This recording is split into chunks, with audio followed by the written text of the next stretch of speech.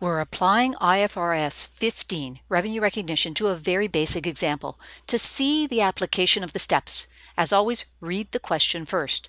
Blue Hardware sells a $90 hammer before HST to a customer.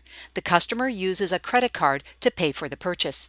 The cost of the hammer to the retailer was $28.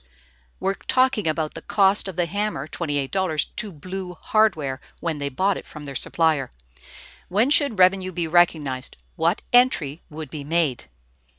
Step 1. Identify the contract. It's clear that Blue Hardware and the customer are committed to exchanging the hammer. The good can be identified. It's a hammer. The payment terms have been identified.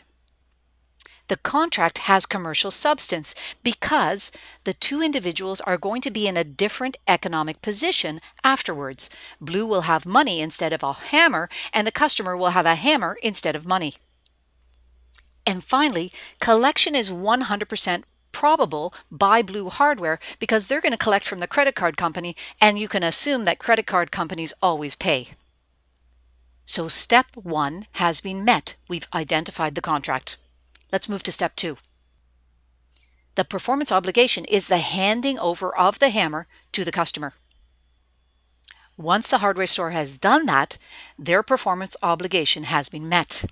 Move on to step 3. Determine the price.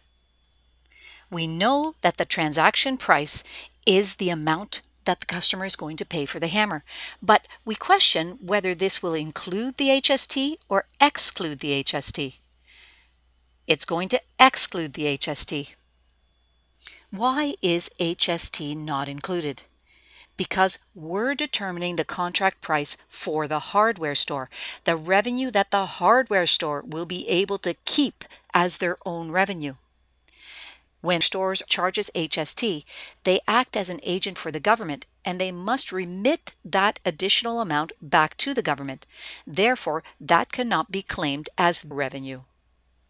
So to put it succinctly, the transaction price can never include sales taxes. Let's move on to step number 4. Allocate the transaction price to the different performance obligation. Not applicable because we know from step 2 that there is only one performance obligation. We're going to move the page down just a little. Step 5. Recognize revenue when the performance obligation is satisfied. This happens when there's been a transfer of control of the hammer, and the transfer of control in this case is because the risks and rewards of ownership have transferred to the customer. The moment the hammer is transferred over to the customer, given to the customer, that's when we can recognize revenue. Now, what would the entry look like for the hardware store? On the date that ownership is transferred, the hardware store would recognize the revenue. Debit to cash. For how much?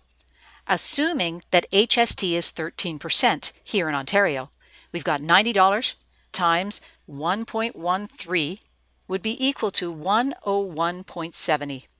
That's the amount of cash that the hardware store would receive. However, $11.70 of that is going to be remitted to the government as HST. The remaining $90 is revenue for the hardware store because they have met all 5 steps of the revenue recognition criteria. In addition, the hardware store can recognize the associated costs with regards to selling this hammer. So what did the company get? They got the use of this good to help them generate revenue, and that's an expense, cost of goods sold. What did they give away? They gave away inventory, which no longer has future economic benefit because the company doesn't have it anymore. And that's the application of revenue recognition for a basic good.